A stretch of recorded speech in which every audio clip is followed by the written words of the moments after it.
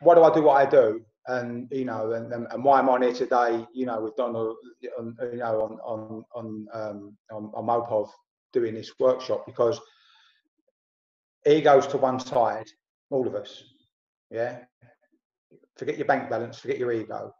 As adults in general, especially those in education, because they're the ones that are working with future generation, we've got to think one thing here. Our kids, your kids, my kids, all the kids in this country, year after year, are getting to a point where they're going from year 6 into secondary school.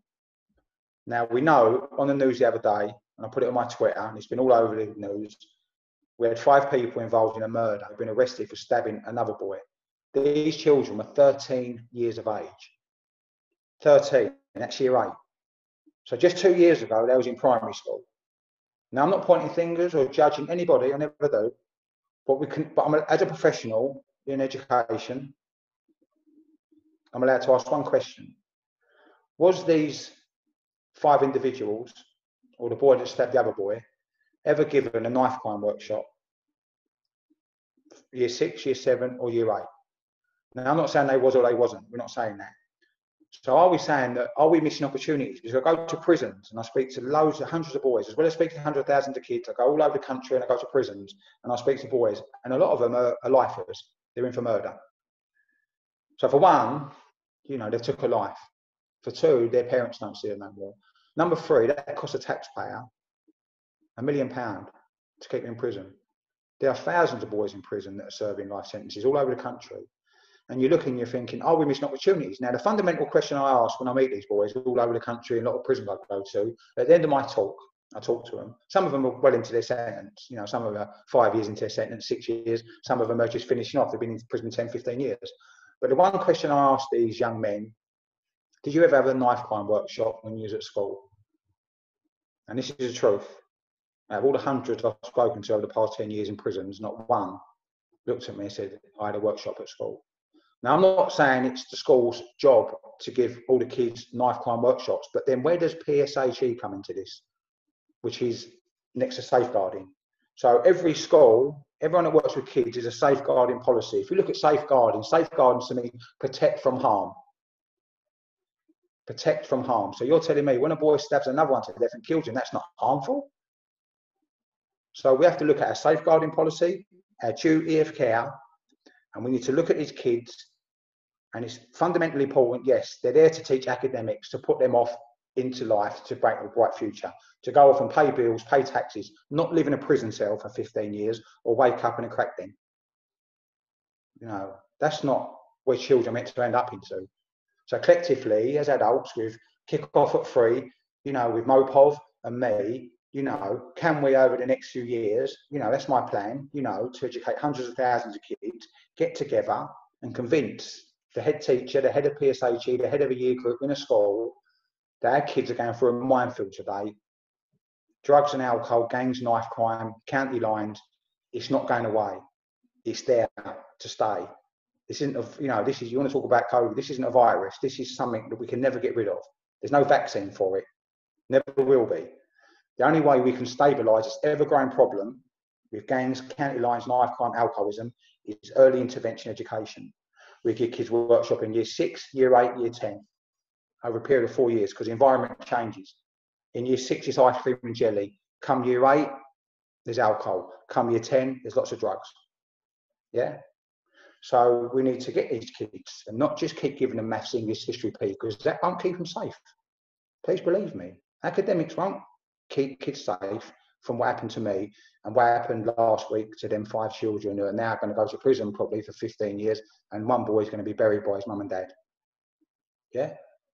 This is about responsibility, all of us, collectively, you know, as adults, professionals, parents, to look out for the personal well-being of their kids, get them through that minefield, get them into college, get them into uni, and bang, they go off and they live happily ever after.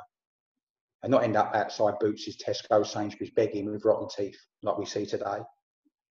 More of it, every town centre. You look now, no matter where you live, these numbers are rising rapidly. Yeah? You know, so how do we stabilise it? It's so simple. We stabilise it for early intervention. You know, let's not brush this under the carpet. You know, most of us adults that are watching this now are pretty fine. We've all got jobs, we're healthy, we're at home. Our children, you know, are going through something now that's at an all-time high. Gangs, all-time high. Knife crime, it's on Twitter, I see it the other day. Knife crime is all-time high at the minute. So, you know, and it don't discriminate. This doesn't discriminate. All what happened to me don't discriminate. It says it in this book. You know, I've used drugs with thousands of addicts in drug dens, and I've seen some horrific sights. Horrific. You know, I've seen women selling their bodies, you know, every day to maintain their heroin and crack habit. And these women have been in their early 20s. And you look at them, they look like they're 50 years of age. They've lost their teeth. They've come from all walks of backgrounds, all different religions. You know, it don't discriminate, addiction. It doesn't discriminate. And these gangs don't care about these young people. You know, these county line gang members, they recruit anybody. They don't care. They've got no morals whatsoever. None. You know, their main purpose is to line their pockets with lots of money at the misery of others and use young people to do that. So I hope that my little rant or how I see life, you know, will fall on not all deaf ears. And if you do work with kids, you've got to ask yourself one question. You know, are you going to give them some loving education in terms of their personal well-being, drugs, alcohol, knife crime, gangs, you know, and then hopefully if you do, and it's from someone with an impact, you know, please don't think, you know, just giving some chart on the wall in a classroom is you need to get someone in who's got experience, lived experience. It makes it really impactful, you know. I'm not saying don't do nothing, but if you're going to get someone in, you'll have an impact, you know. Yeah, get someone in who's got a real hard story, you know, that's really going to get the kids' attention. You know, I get a lot of feedback on Instagram and Twitter and, you know, Facebook from families and children. And you know, I've no magic wand. None of us do. Because if we did we'd have no problems in the world, would we? Yeah, we'd have no problems. Unfortunately, there is a problem and there is a way around it, and that's early intervention education. So yeah, you know, I'm not judging anyone. If you work with kids, please be mindful. Have a look at my website, paulhannaford.com. You know, there's enough evidence that what happened to me is going on right now more than ever. And it will continue to go on. It will carry on rising. The less we educate young, the more these numbers are going to rise. So if we look at forward in the clock 10 years, what's the numbers going to be like with stabbings and addiction and alcoholism? You know, many prisons all over the country, you know, all over the country with different organisations. You know, I've worked in Felton Prison. I've probably been in there 100 times with, you know, people like London Fire Brigade, Fulham Football Club, QPO. You know, they're these organisations, these charities, and they go in and they call it, you know, reduced reoffending. So basically, what we're trying to say is that when these kids get out of prison, they don't go back. My experience is, for me, I went to prison 15 times and I was committing crime within a matter of hours of leaving prison. You know, and I've got to look, and we've got to obviously do what we can.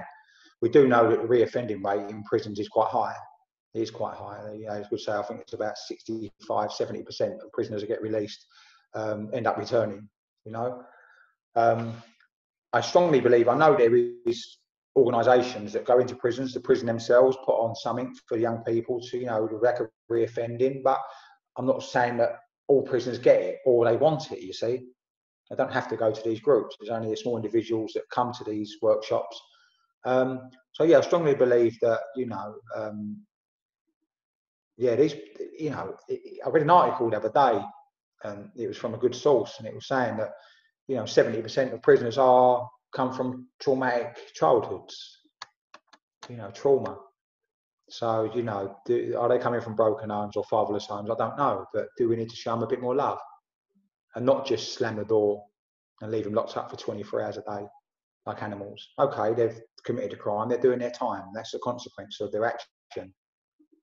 But, and I know the prison system is, you know, under strain, understaffed.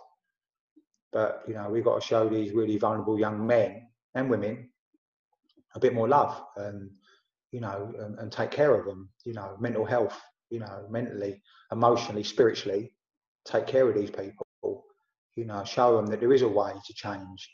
I'd love to go into more prisons and speak to as many prisoners as I could. You know, I remember going to Pentonville and I'd done a workshop. I was there all day, and I've been in that prison 9 times as a prisoner.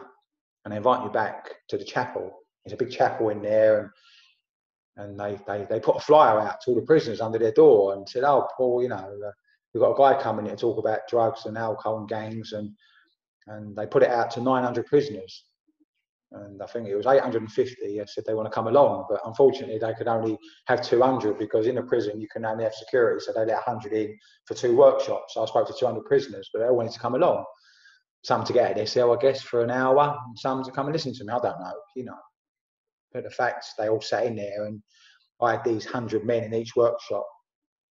Some of them life murderers, some of them petty thieves, all walks of life, different religion, coloured skin, didn't matter. When I told my story, you know, these men were in tears, and the feedback after was incredible. And I spent another hour sitting with them all, talking questions, you know. And, you know, I was once where you were, sitting in that chair, you know, in that prison cell. I got out, and, you know, I did what was my defence? You know, I needed some help. I had to reach out and ask for it, and I got it. Please believe me, when I went to rehab, they showed me nothing but love. You know, when I went to these groups, and I still go to them, they showed me nothing but love. And that's what maybe was, you know, what I was lacking all them years. I don't know. Very powerful thing when someone reaches out and offers you some help, you know, and you have the courage to ask for it, you know. So I strongly believe when these people are in prison, we need to, or say we, society, you know, I know there's money's tight, funding's tight, you know, the prison service under strain. I understand that. But as I said, the more we can do collectively for everybody, as it says in this book, you know, the well-being of society. Well, society means all of us, you know. So yeah, with the prison system, I'd like to do more in prisons. I'd like to have that, you know, 80% of, you know, the 60,000 kids I speak to a year is in schools. The other 10% is youth clubs, football clubs, cricket, rugby. You know, I do a lot of stuff with the Kids Project, with, you know, football, and there's some fantastic organisations out there, probably like yourself, you know, Mopov. You know, come on, we're doing our best here. Please allow us to talk to the kids. Allow us to talk to them, you know. We're trying to give them a bright future here, not a wasted one.